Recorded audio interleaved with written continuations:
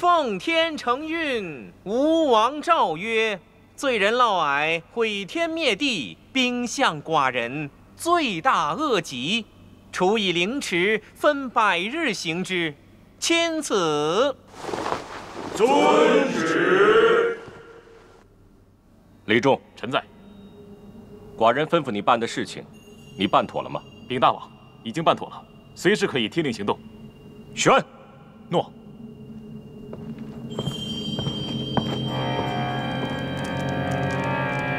众臣听令，今日起，我大秦追击魏国民女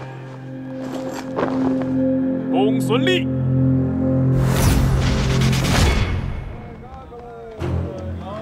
这个呢？哇，这手镯也很好看，好漂亮。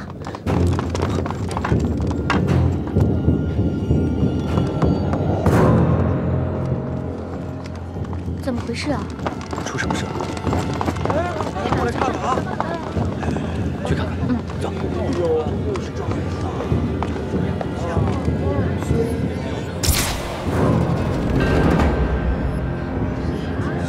是啊。来，抓到有事儿，抓到有重赏啊！咱们就干说的一点啊。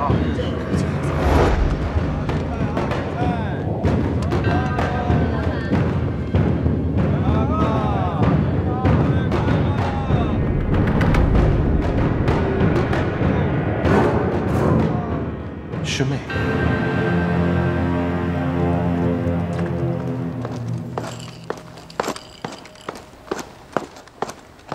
参见大王。李仲，寡人要你办的事，办得怎么样了？回大王，上至咸阳，下达大魏，凡属我秦国领土，无论大街小巷、都城山野，都已经贴上公孙丽的画像。大王想找一女子，只是弹指之事，易如反掌。寡人特别交代的事情呢？臣已把特旨传达给姚家，姚大人向臣保证，此事万无一失。你传令给姚家，若是万中有失，寡人便要他死无全尸。臣遵旨。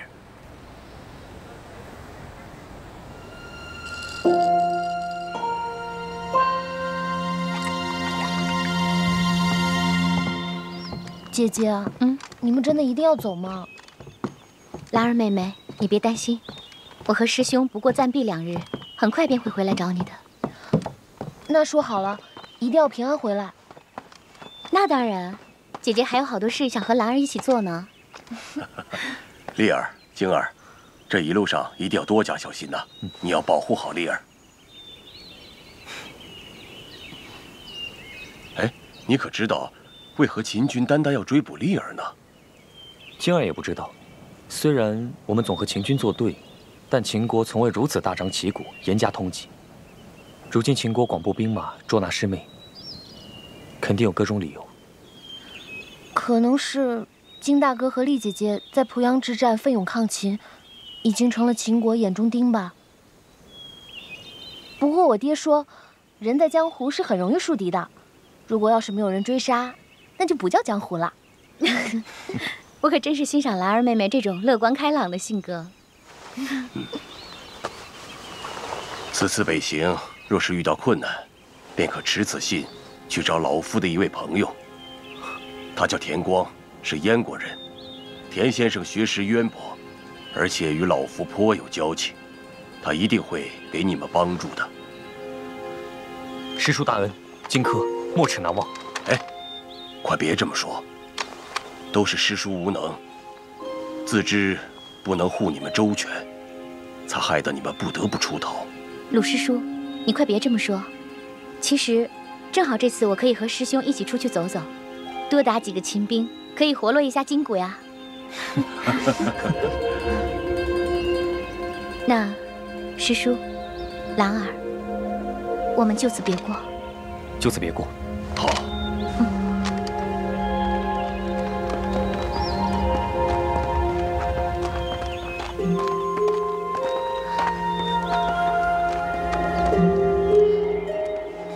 金大哥、丽姐姐，保重。保重。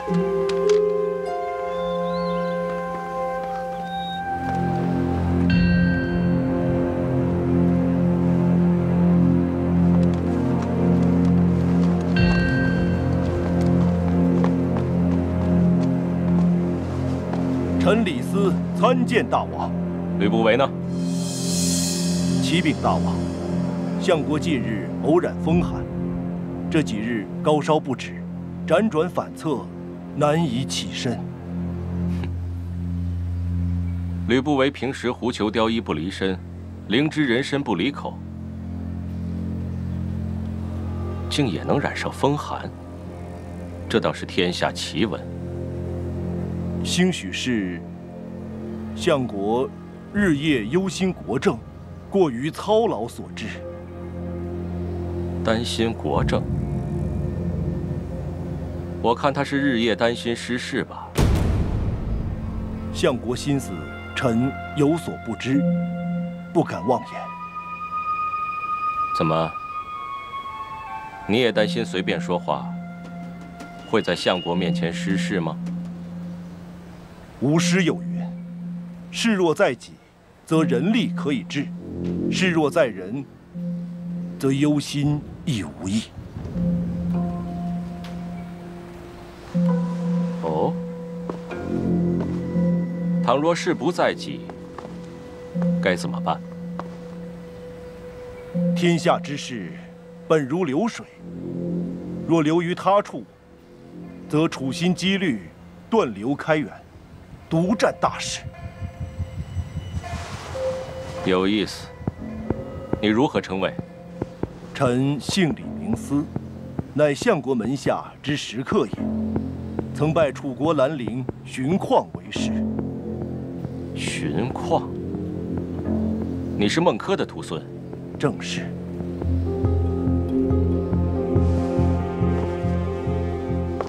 这《吕氏春秋》里写的尽是孔孟之言，寡人并不欣赏儒家思想。儒家讲礼法，尊天命，但以儒家之言治国，大王或循齐桓公、晋文公。此二人谨遵古礼，拥护周天子，但也不过为一方之霸。臣以为，大王志比鸿鹄，绝不会满足于一方之霸。那你说，寡人之志又是什么？大王之志，便是吞并六国，一统天下。好，好个一统天下！寡人现在问你，这吞并六国，若是交给你李斯来办，该如何行之？启禀大王，当今六国有如日暮西山，不足为惧。若要达成一统天下之大业，则先安内。自古以来，臣立则君废，君重则臣轻。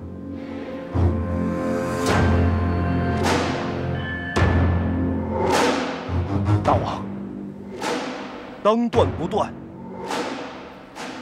后患无穷啊！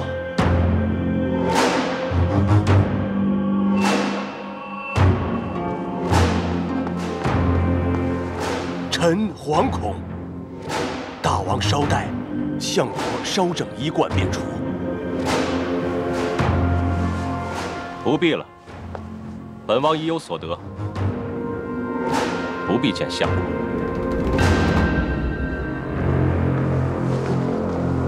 大王，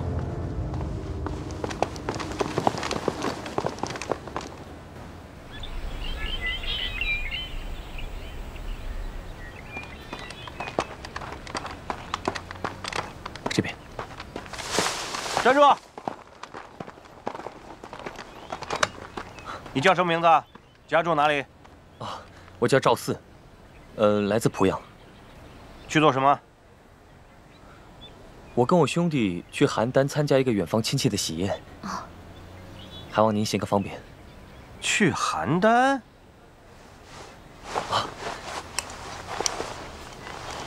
这位官爷，您行个方便。走吧。谢谢。走。等等，干什么去啊？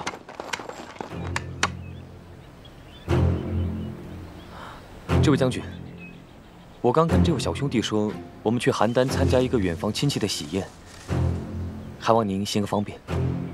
你把头抬起来。你是男是女啊？这是我兄弟。当然是男的。男的。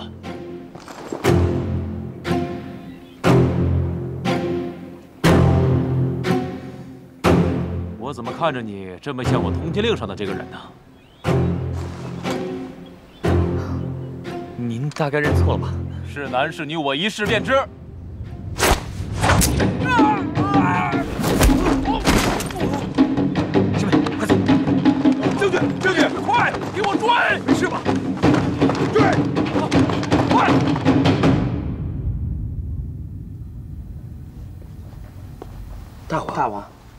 大王接太后回咸阳，可知民间如何传颂此事吗？说来听听。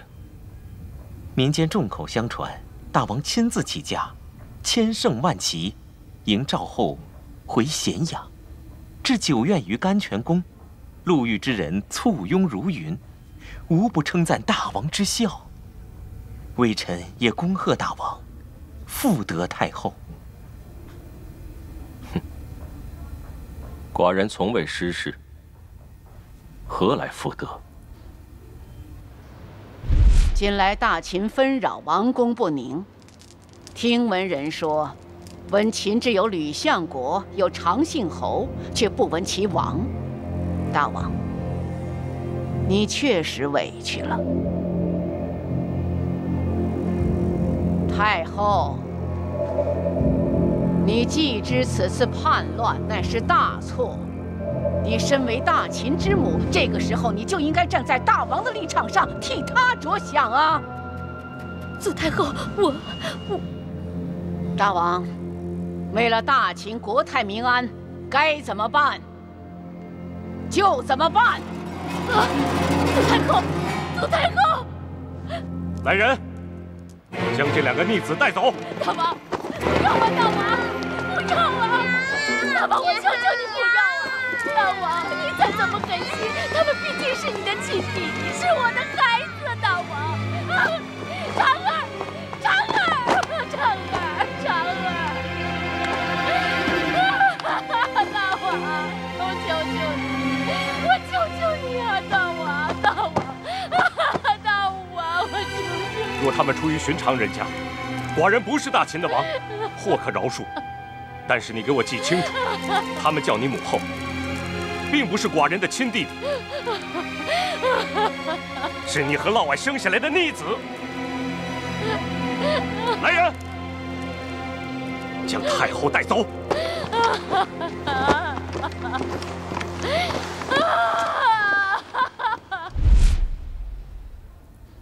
大王心中之苦，微臣深有感触。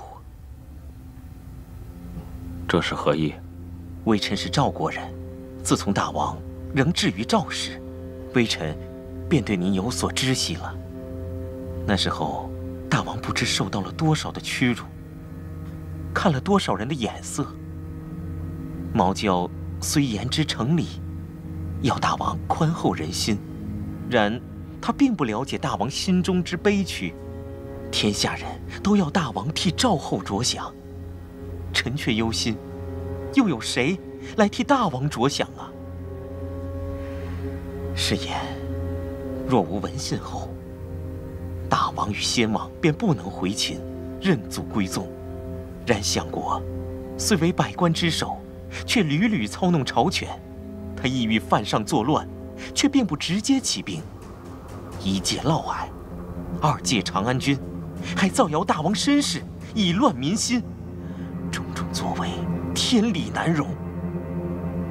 如今大王迎太后回宫，但并不知大王将如何以礼相待。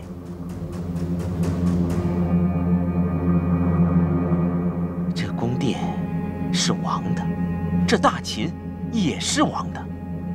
世上是法，细听王命。若要达成一统天下之大业，则先安内，大王，当断不断，后患无穷啊！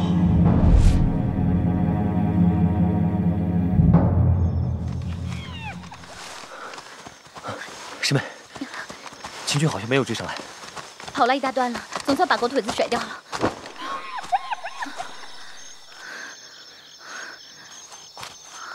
师妹，前面好像有个小屋子，要不我们先进去休息，再做打算。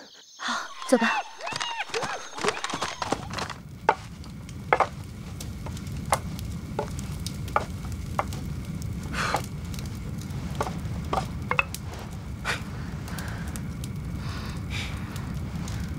哎，冷不冷？还好。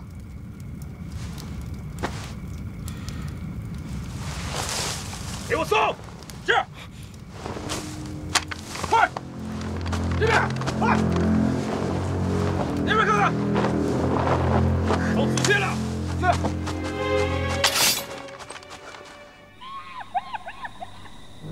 走。来，这边。这个去那边。好。真是可惜了一件好衣服啊！幸好师妹机灵，否则火光引起那些秦军注意，又是没完没了。今晚咱们都别睡了。这些秦军真是黏黏糊糊，纠缠不清，甩也甩不掉。可是咱们冲出去的话，只有寡不敌众，现在能做的只有等候。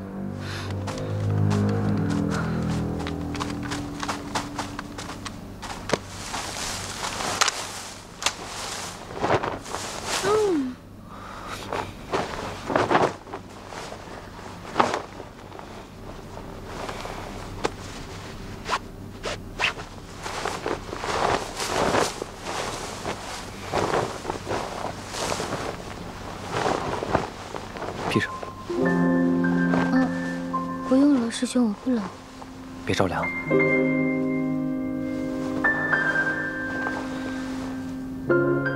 也不知道此次秦军追捕是不是跟剑谱有关系。我看倒也未必。抢剑谱的夏侯鞅，他是赵国人，应该和秦军是没有什么关系的。反正秦军一直都是暴虐霸道，不可理喻。他们想要做什么，我们又怎么可能会明白呢？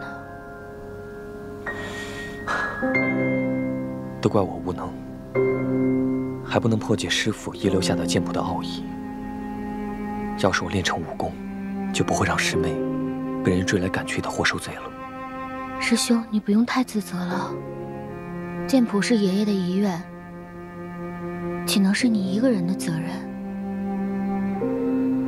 其实，我也不知道剑谱之意到底是什么。坦白说，秦国也罢，夏侯鞅也罢，我一点都不在意这些。我只想跟师兄找一个洞天福地，远离这些江湖恩怨，做一对平凡的人。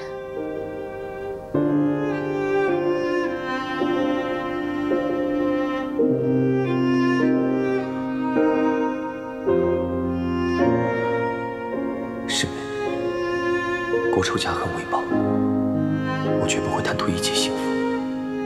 我怕师父泉下有知，会对我万分失望。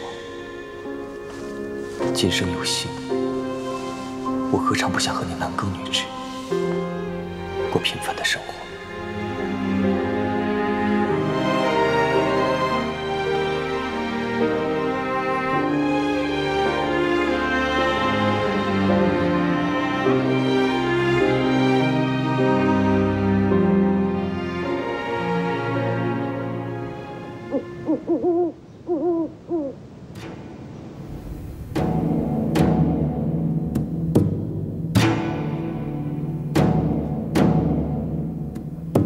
桑枝未落，其叶我若。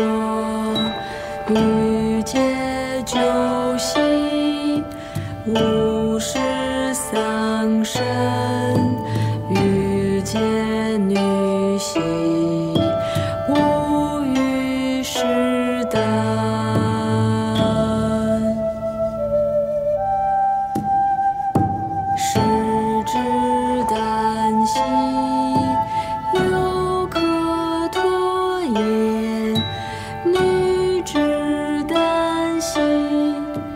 不可拖延。桑枝落影，岐黄而语。住口！不准唱了！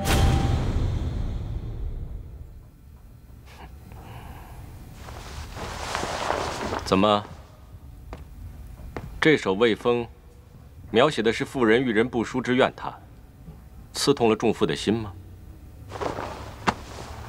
臣只是以为，正位之乐，向被王室贵族视为淫乐，难登大雅之堂。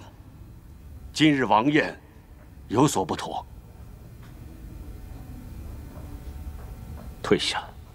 诺。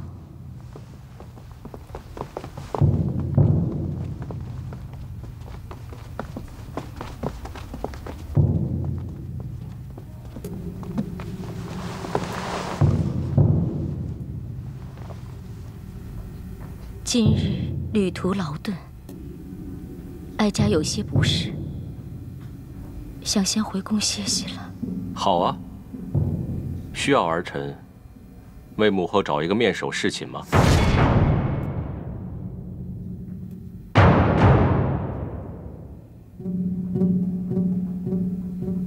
原来大王引我回宫，根本不是出于孝情思念，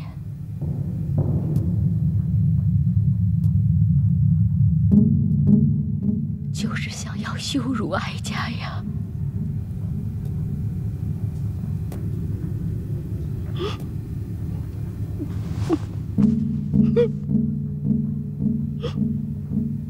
大王若仍对嫪毐之乱怀恨在心，就冲着罪臣来吧。嫪毐是我引进宫，太后之调兵令牌是我一手托付，这一切皆是因众妇引起。哼，众妇。好啊，既然你想担罪，寡人就和你说个清楚。自寡人束发之年即位，你便以众妇自称，寡人还没行冠礼，你就令你的门客书写《吕氏春秋》，高调宣誓。谁人不知，这《春秋》乃是各国王室教育太子之书。你种种作为，就是要让天下人都知道我是你的儿子。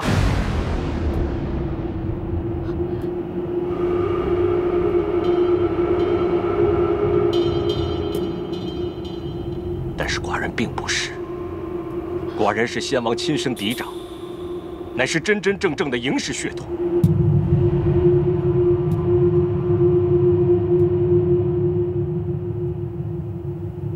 你借以众妇之名威胁寡人，造谣生事，是你逼走了长安君。因为你的私心，你想谋权篡位，该当何罪？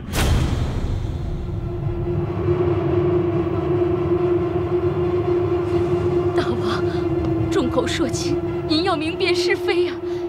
相国他从未有篡位之心，他的心里始终只有大王。大王，相国扶立先王，有大功于社稷，世间谣言虚实无凭，望大王网开一面，不宜同嫪毐从坐。好啊，寡人就设吕不韦不诛，但免相国一职，设左右丞相。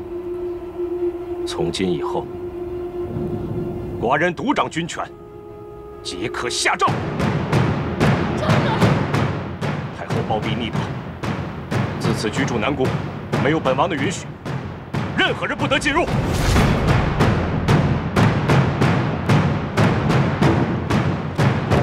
罪臣叩谢大王宽衣。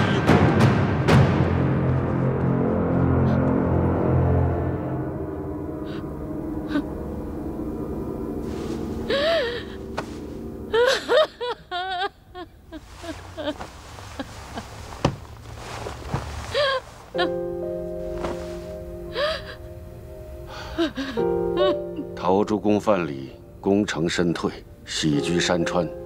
我为大秦拼搏半生，是该归隐田园，从此不再问名弄权，超脱世俗，领悟人生平淡滋味的时候了。纵横一世的大商贾吕不韦，你甘心吗？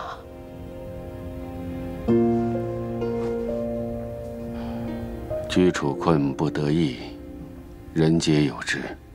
然今日之吕不韦，即如沉入蒲水下的烂桃，再翻不了身了。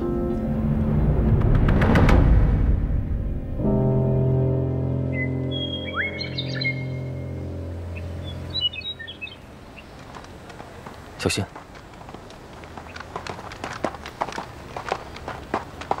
等等，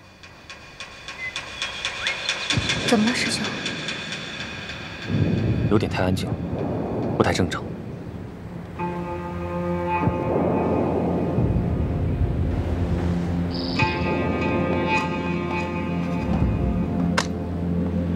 哟，警惕性挺高的嘛，不愧是公孙羽的高徒。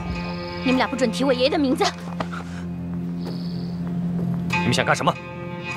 没什么，只是想请公孙姑娘跟我们回咸阳王宫做客，见见我们大王。谁要见你们大王？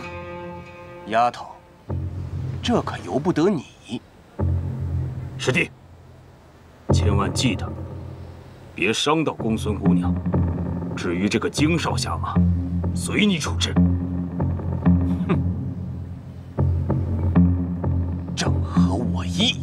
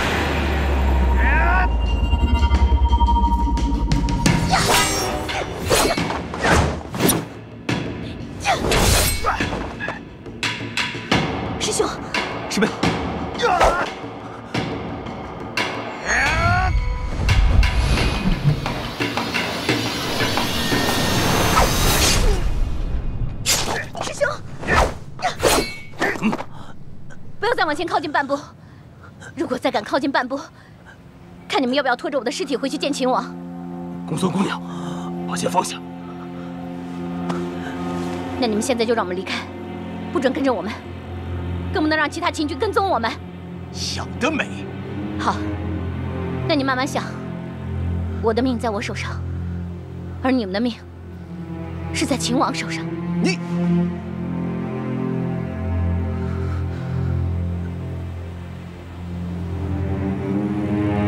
走吧，师兄。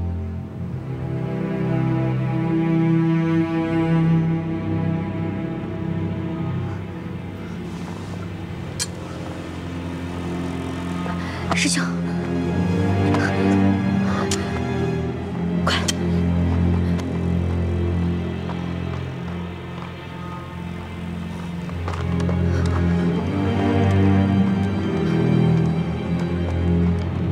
师兄，就这么放走他们？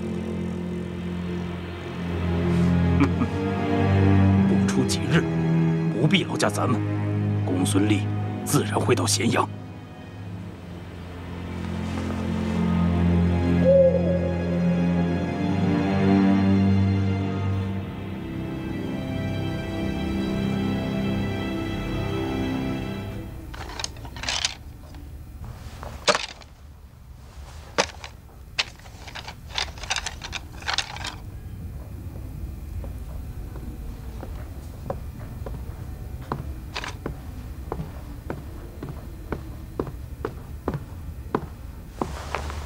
大王，蒙武将军求见。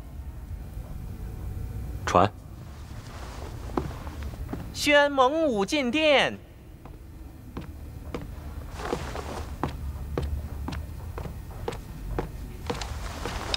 参见大王。免礼。寡人让你办的事情，办得怎么样了？大王，事情已经办妥。荆轲已被风林火山所伤，中了瑶甲所下剧毒，7日之内若无解药，便会毒发身亡。好，办得很好。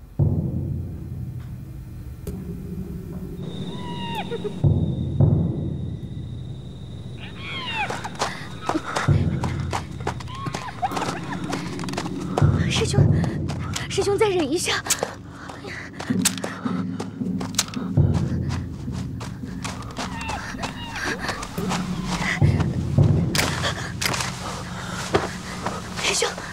师兄怎么样？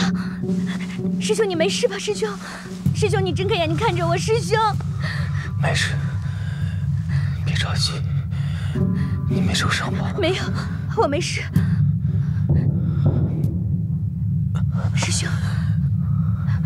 师兄，我真没事，我还可以一直陪你。别说了，师兄，我先帮你止血。这样疼吗？这样会疼吗？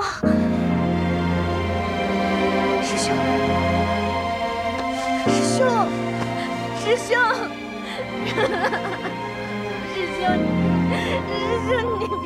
我，师兄，你别吓我，怎么办？师兄，怎么办啊？你千万不能死啊，师兄！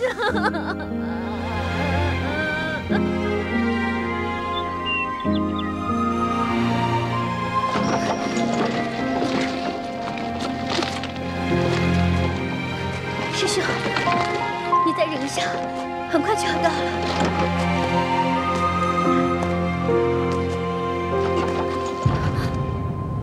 什么人？老夫今晨本欲会友，奈何有人外出，巧遇姑娘行路艰难，不免一问。你想做什么？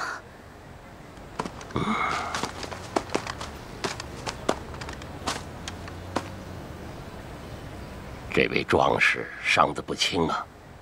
依老夫之见，若不马上处理他的伤势，只怕是性命有余啊！你想干什么？姑娘，看来你们是被仇家追杀，所以姑娘草木皆兵，处处提防啊！是又怎么样？这跟你有什么关系啊？你我都是江湖中人，对人提防那是再自然不过的事情。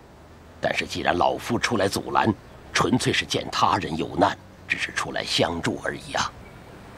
口说无凭，我凭什么要相信你？受伤的人是我师兄，若你敢动他一根汗毛，我就跟你拼命。在下乃燕国人，田光。我既然敢亮出自己的身份，姑娘大可放心了。您是田光先生？正是在下。姑娘听过这个名号？晚辈无礼，望田光先生恕罪。小女名叫公孙丽，鲁构见师叔曾说过，若我和师兄有难的话，可以找先生相助。你认识鲁大侠？先生，这是鲁师叔给我和我师兄的书信。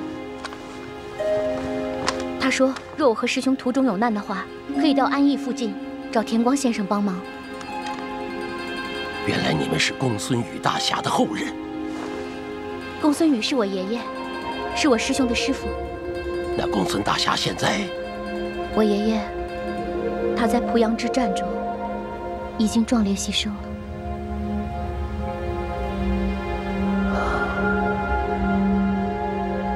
果然是亲骨。姑娘，跟着我。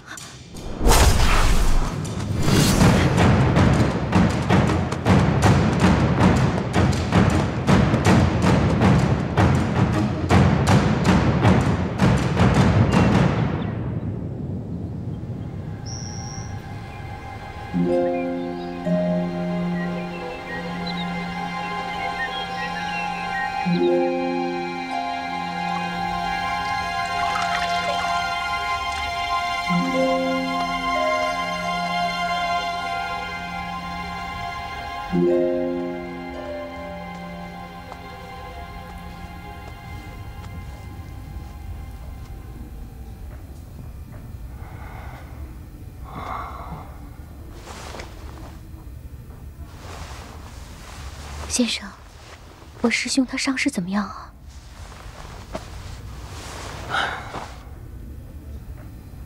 公孙姑娘，他的伤势虽然很重，却还没有伤及到肺腑，眼下也无大事。但是伤害他的兵器上未有剧毒啊，这毒性已经进入了经脉，若无解药，只怕金少侠活不过7日。什么？公孙姑娘，不要放弃希望。你告诉我，伤他的这些人是什么来历？咸阳4大恶人，风林火山。风林火山，这与老夫预测是一致的。风林火山乃秦国的巫师姚贾的手下。姚贾，此人是秦王的心腹。凡是肮脏见不得人的事情，全都是出于他手。若是风林火山出动，可见这个秦王是太想抓到你了。他是将你视为第一要务啊。可是，我只是一个平凡的女子，为何秦王一定要缉拿我？公孙姑娘，你聪颖机警，你应当明白，世间的男子应当会怎样看待你。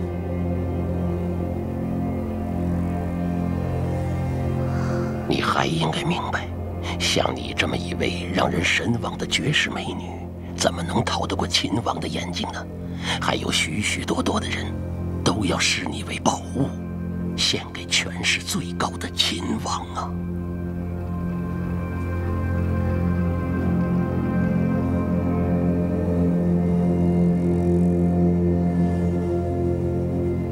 原来是我，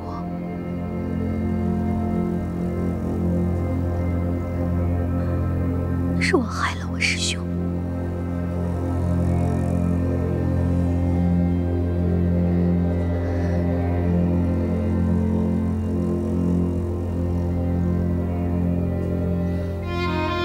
先生，我倒是有一个办法，请你借我1匹快马。你要干什么？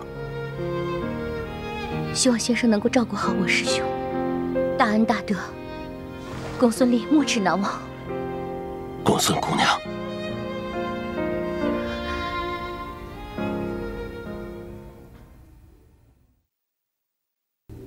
你来了。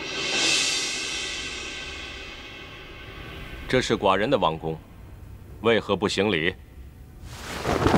民女公孙丽参见大王。你有些瘦了。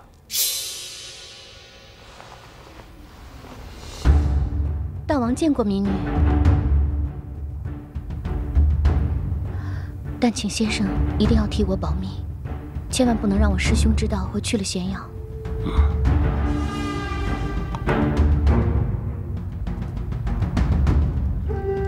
现在你应该明白，寡人不会要你的命。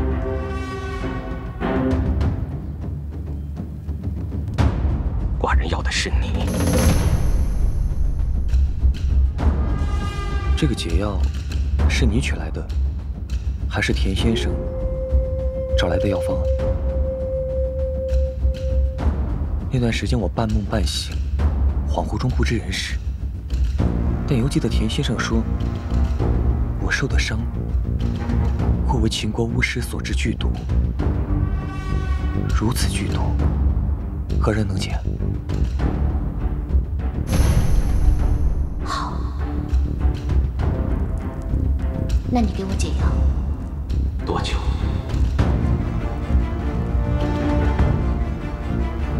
3个月。这边。怎么了，师兄？有位兵，他们或许见过通缉道士，我们找个地方避避光。走。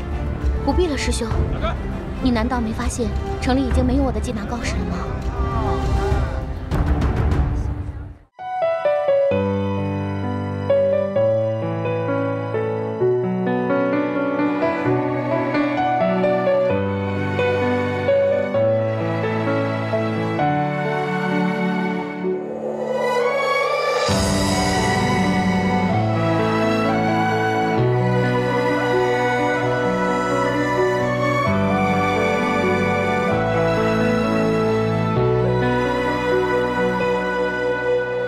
天南地北，隔着银河相对，千年等一回。千山万水，眺望你的娇美，让心越为美。遥遥天海交汇，深深夜幕低垂，爱已深锁城外，苦等一人归。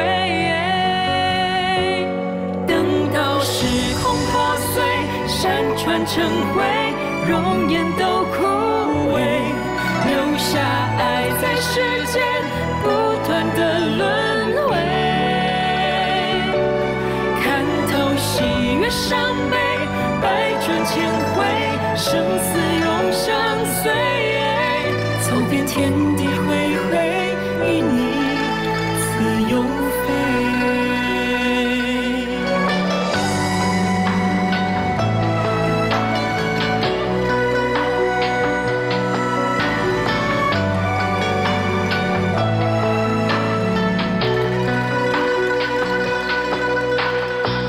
神归，不知相思滋味，只为你憔悴。望穿秋水，泪如流星下坠，对镜花蛾眉。在你心底安睡，无惧雨打风吹，人间纷